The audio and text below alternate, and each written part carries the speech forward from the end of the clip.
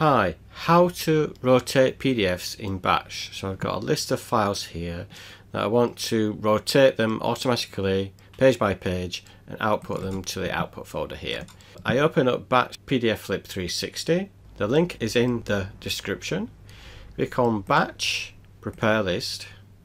Now in here you can either drag and drop like that, or you can use File menu, Add Files, or Scan for Files. You can also save and load the list later if you need to. Click Close, so that's ready to go. So I want to output to this folder here. So what I do is put in the path there. You can put slash at the end if you want to.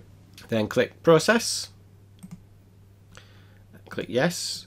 And then it will go down each file individually in sequence and output to the out folder here.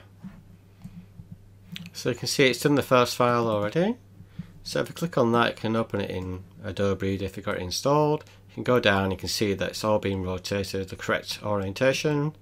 So if you look at the source PDF, multi-page scan, you can see that was on its side, both ways upside down, mixed. So now it's corrected all of those. And you can see it's now processed the other ones too. So this originally was upside down, like that. And look in the out folder. You can see now it's correct way around. So you can go through each file.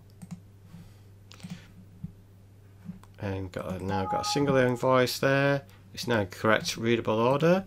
Where before the single invoice was on its side. And that's it. It's that simple. Give it a try.